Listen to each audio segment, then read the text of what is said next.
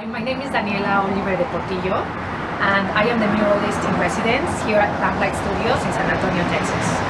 When director Raul Gonzalez invited me to paint this mural,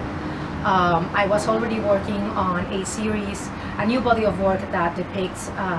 floral arrangements and puts them together side by side, where one of them is the fresh just arranged version in the vase, and the other is once the flowers have been decimated and wilted, and just kind of like comparing those two together. And so when I was trying to decide what I wanted to do for this mural,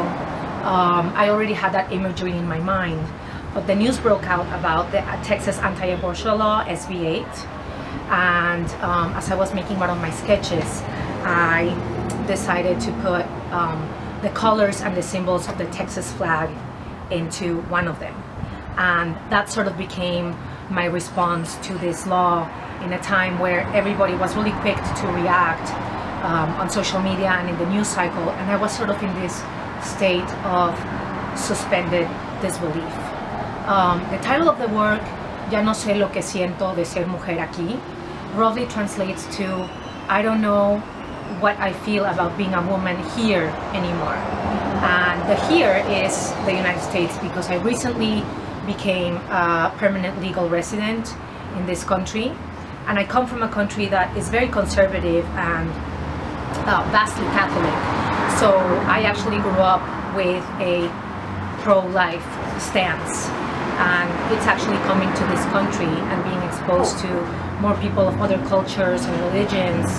that my horizon sort of broadened, and I, quickly realized that life is not black and white, and it is so much better for women to have the choice. So it's kind of funny, almost comical, that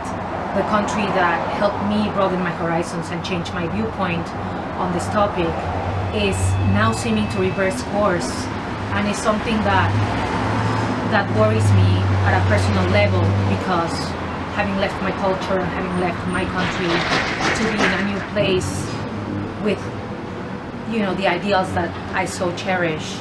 and those ideals are now being threatened or questioned, and this is just my response to that.